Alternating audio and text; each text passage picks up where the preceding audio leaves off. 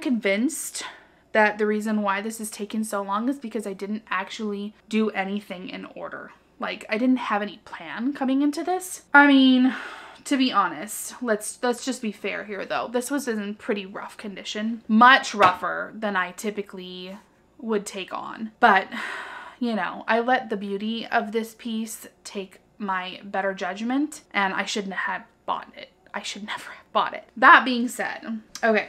So I'm working on this drawer here and I have taped it off. My plan is to just tape it off and paint, and I'm not going to worry about the veneer problems on the edges because I tried filling them in with Bondo, but the veneer is so thin that when I sanded it down, it just dissipated. So what probably should have happened was I should have just ripped all of the veneer off of this piece. But then at the same time, much of it would have been destroyed doing that. So I'm doing what I can with what I've got. I have this paint that I am going to use. It is a very dark gray iron ore.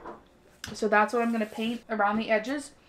And this is what I plan to do with the whole piece, is try to maintain as much of the veneer, the good veneer, as I can, and then paint the rest of it to try to cover it up. And typically I would turn this into chalk paint, but I'm not even going to bother with that at this point. I'm just going to put it on.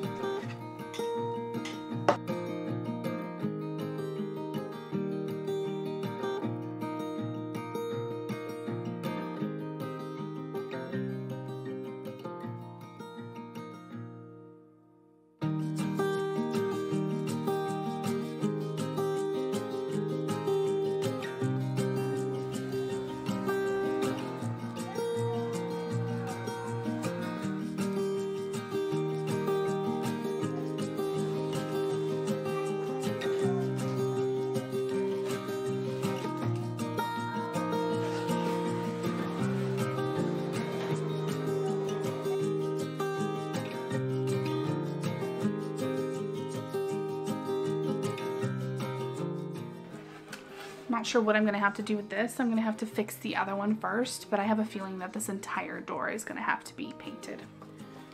Or, yeah, door.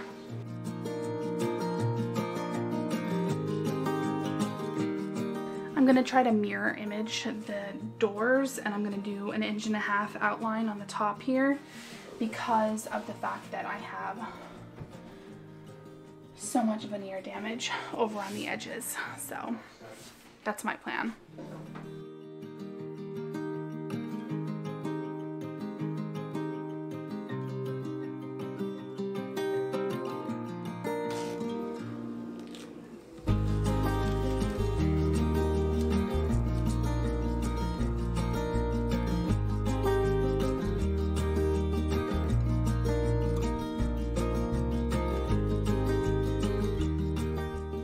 It's looking really good so far. I'm liking how the lines are matching. I needed to see how things were going to come together. I'm imagining I'm probably going to paint the rest of the frame, but before I do any of that stuff, I'm going to have to vacuum because there's still sawdust all over the frame. And then so far, I'm really loving it. I'm hoping that I'm keeping the feeling of the piece without making it too modern, because I really didn't want to modernize it, but I couldn't really help painting some of it, but I want to keep some of it intact, so it's a balancing act. So I'm going to get a vacuum and I'm going to clean it out thoroughly, and then we will move on to painting the rest of the frame. So I'm excited. I'm ready to get this thing finished. I just have to I'm still fixing this part of the door. This door over here. This one is heavily falling apart, and I need to Bondo this and then sand it. But then other than that, I'm also gotta paint the other one. So I think what I was going to keep intact as far as wood grain is taken care of, and the rest is just gonna be painted. So I'm excited about that. Let's go ahead and get a vacuum.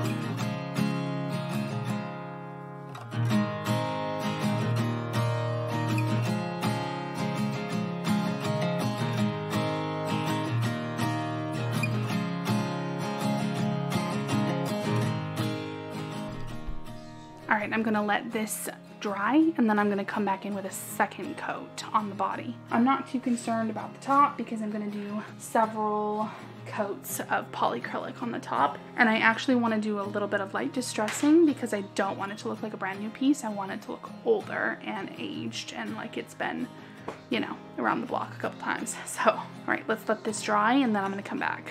Slight change of plans. Actually decided I don't want to do a second coat of paint. Might be impatience, or it might just be because I really am liking the look of when I'm distressing it and I can see the wood through it. So I'm just taking a 120 grit sandpaper and lightly going over it like this.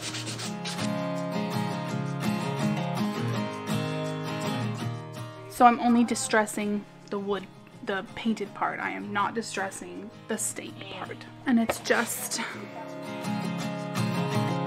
lightly.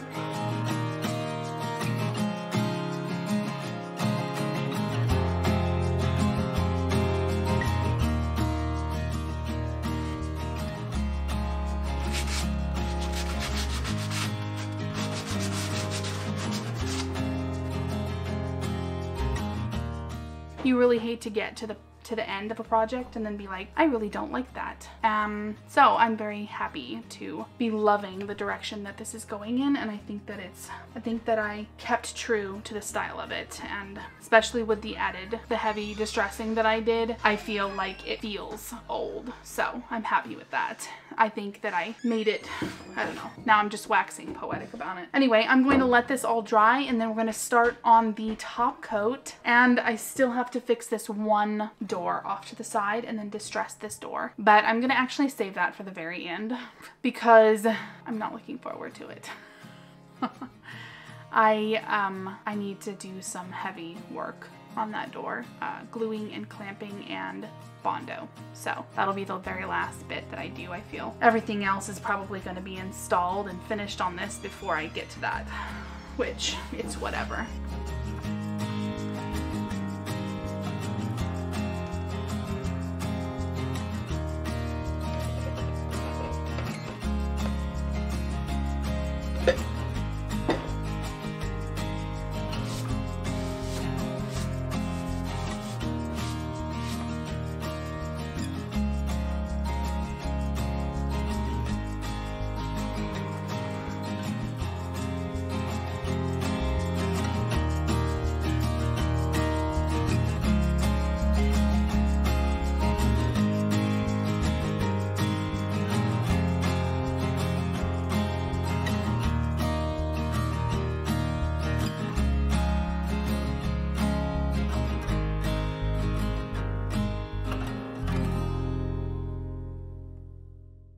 This is the pretty drawer.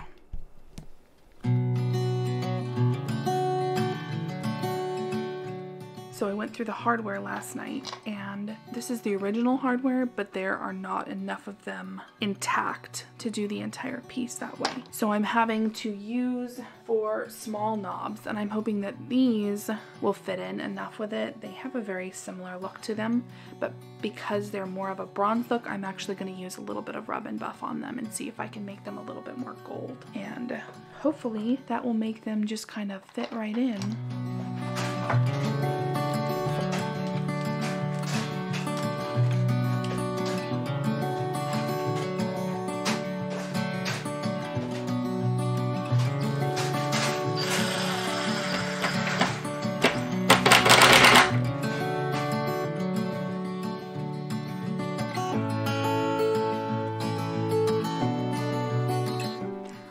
On to the very last task of filling in the ugliness with Bondo, but it is not wobbly anymore, and I have glued what I can of the veneer, so I'm hoping that with a good sanding and with some Bondo it will look beautiful and you'll never know that it looked this terrible. Here's hoping. My makeshift table, my cast iron base, which coincidentally is a project that will be coming up. And I'm just going to ugly Bondo in all the cracks.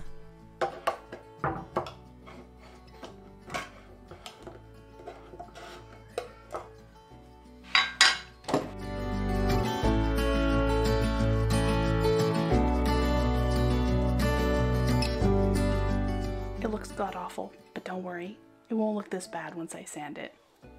And if it does, I can re-Bondo and try again. Because I'm not gonna lie, this is kind of an icky process, which is why I don't love this part. But what I do love is the fact that this is going to look beautiful and smooth once it's all sanded down. So you won't be able to tell how ugly this is because it's gonna fill in all those ugly cracks. So now I just need to let it dry, cure thoroughly. Hopefully that will be quick, and then I'm going to sand it down, paint it, distress it, give it 2 coats of poly acrylic, and then install it. So I'm excited. New day. I have let it sit and it is rock hard. So now I'm going to take it outside and I'm going to sand it. Of course it's cold outside now, so that's all right. Let's just see what it turns out. I finished the sanding.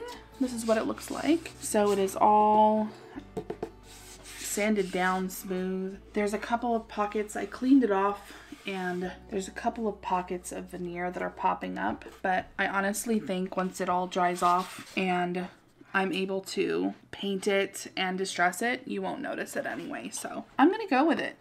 So I'm just gonna wait until it completely dries and then give it a nice coat of paint and then move on with my life.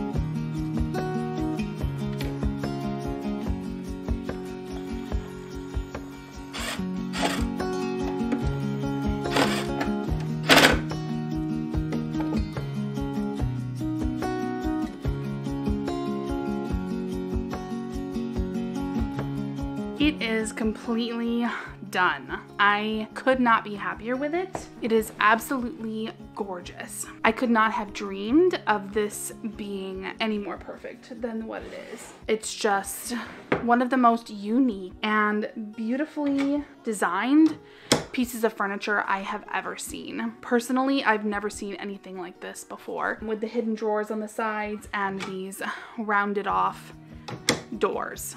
I love it. It's like hidden storage. It was a beast. I'm not gonna lie. It was a lot to tackle, but I feel like if I'd have had a workshop or a garage to do it in, I could have done it really quickly. But the fact that it's so heavy and big and clunky and it took up like all of my tiny little working space over there made it go a little bit longer than I would have hoped.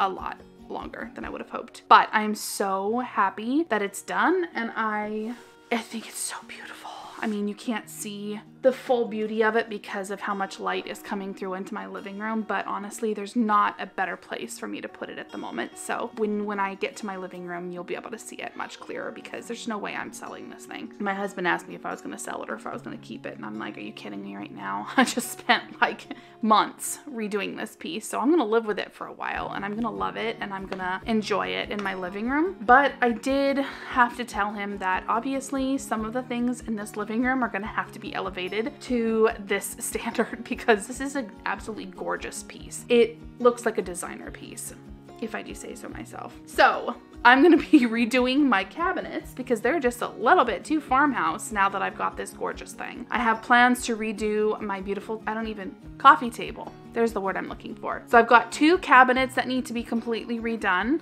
I think I'm gonna add legs and completely paint them again. And my coffee table needs to be redone now. I'm also planning to do a small makeover in my entry. It's a very tiny little entryway, but it needs a complete overhaul. So that's gonna be coming up. Let me know what would you like to see first?